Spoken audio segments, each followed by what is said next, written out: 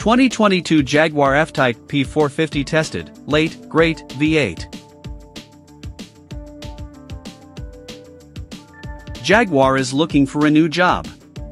After a century of building beautiful, internal combustion engine cars, it's pulling a Blues Brothers handbrake turn and is getting into the battery electric space.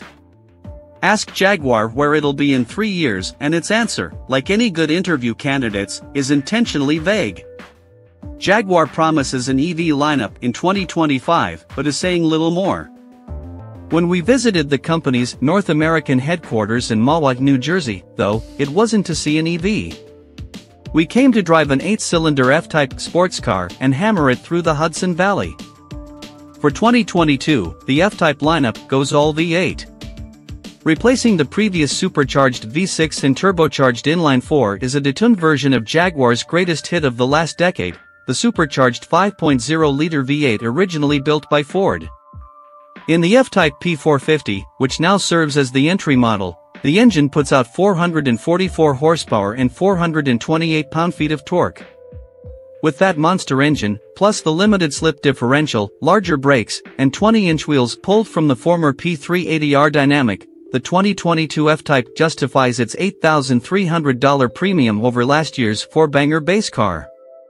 We're keenly aware that a C8 Corvette could dust it, and at way less than our car's $83,450 price as equipped, but onlookers likely aren't thinking about test data when you pull up in an F-Type.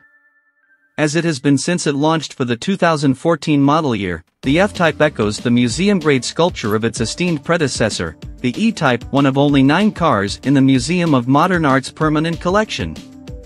With the manual transmission consigned to history, we'd argue that the P450 is now the driver's choice, since it pairs the V8 with rear-wheel drive rather than all-wheel drive as in the 575 horsepower or a Jaguar hasn't offered this combo since the 2015 R.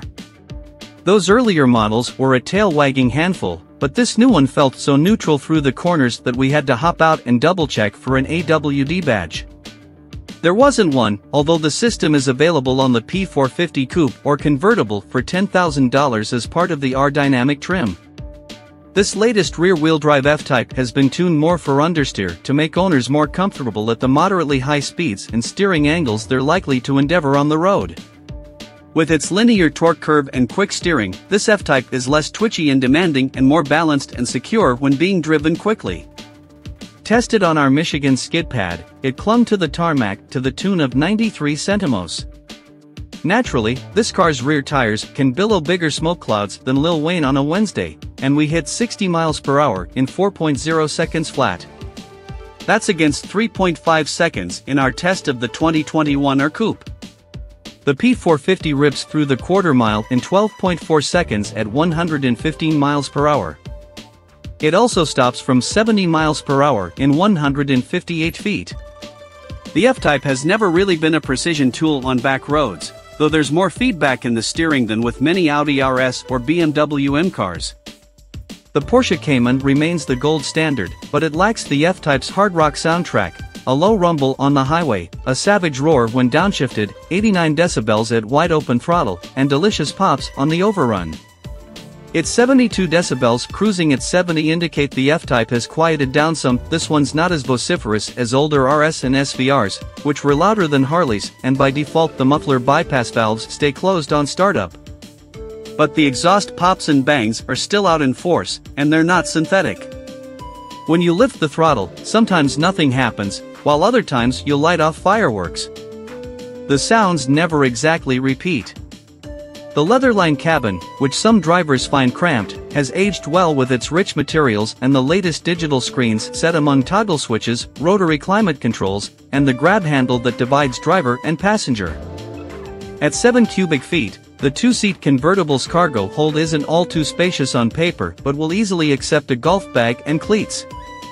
Granted, the V8's fuel economy is marginal, 17 miles per gallon city, 24 highway for rear-drive models and 1 mile per gallon worse in the city with all-wheel drive. And you can't see out the back, especially when the spoiler rises and the Jaguar logo reflects the sun directly into your eyes. But so what? This is your last chance to experience Jaguar's classically styled, gas-burning sports car V8 powered, as the gods intended, before the brand jumps from the balcony into the pool of would-be Teslas. We don't know what Jaguar will become, but the F-Type is everything it was.